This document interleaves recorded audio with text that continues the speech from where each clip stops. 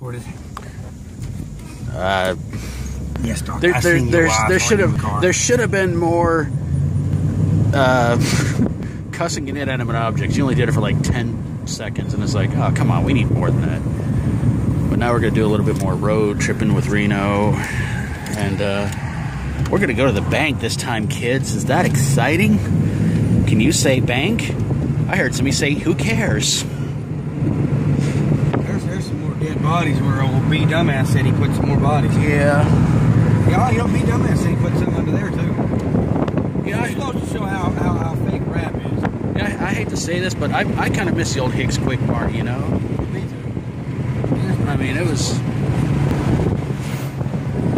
And there's P&P Western Wear. Our old landlord, Mr. Posey. Great, you know, good guy, great guy. But yeah, I mean, getting back to Hicks Quick Mart though, I miss that place, man. I mean, I think it, along with what BK's used to be, I think those were the only two convenience stores that were open all night.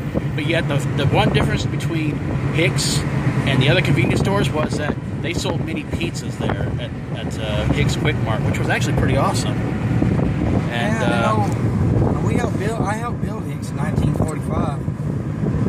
How much of this are you buying, kids? I'm gonna make my next album about how I helped build shit in 1945. Okay. I'm gonna rap about it like rappers like to rap. Hey, do you think Storage Wars will ever come down here? For what? Pieces of shit stuff that might have Bearcat memorabilia? Yeah. So we're gonna build this Bearcat shit. I'll give you maybe a penny. This town would get offended. Probably. Again, that's worth $3,000. Did you ever hear about how they kind of sort of proved that the stuff that they bid on Storage Wars was all planted and everything like that? Yeah, that was kind of hard. TV for you. It's all bullshit. Well, I mean, I was kind of heartbroken about that because I really liked that show, and then all of a sudden it's like, oh yeah, by the way, the guy who was like the richest dude there, everybody tried to get money off of, he pretty much said, oh, it's all fake, it's all planted and stuff like that. And I'm like, well, I'm not watching the show anymore. Well, all them shows are. You know, like Ghost Hunters and all that shit. It's all. Well, yeah, I mean, you know, you can't really. but you can't convince a lot of people that reality shows are scripted. And the only ones that ain't scripted is Cops. That's about the only real reality show there is out there. Although some people claim some parts of that are scripted too. I don't believe it. I don't know how it could be scripted if you got actual people being arrested for actual stupid stuff. Some of those people are paid to take the fall like that, and they never actually go to jail. But I don't buy that shit. No. I mean, a show like that's been around, what, 30 years? 50 years, I think. The Fox Network hasn't been around that long. Close, but not that long. So now we got, over there's been a building that has been a lot of different things, and it's now some sort of a... You son of a bitch. No, he wasn't talking to me, guys. He was talking to the ATM machine. But that building right there has been a lot of different things. And this was actually an old house at one time, and they really spruced it up. And now I think they've turned it into a... I think it's sort of an inside... I don't want to say thrift store, but it is definitely a place where people go and buy stuff. So, but that, again, that's been something that... it's been a lot of different things. At one time, it was even a dance studio. And it's really been sort of a kind of a thrift store in some ways. And it's also been, I think, well, not exactly a pawn shop, but a place where you can pretty much go and buy old, beat-up, rusty tools and stuff like that. So I'm just trying to make everything interesting while Reno was cussing out the ATM machine. Now we'll play a little joke when we get home. Okay.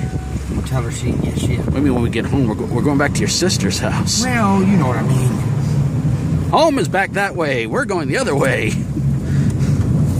This is not where we live. There's the old Dollar General. I don't know if I ever did a shot of this one, but there's the old Dollar General store.